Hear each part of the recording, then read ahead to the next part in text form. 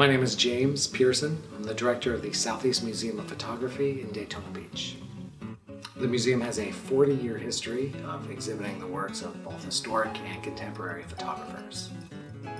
Our exhibition schedule includes up to 10 exhibits per year, constantly rotated. There's always something to see when you stop by. While you're visiting Daytona Beach, we are right off of International Speedway Boulevard on the campus of Daytona State College. Feel free to stop in, our doors are always open.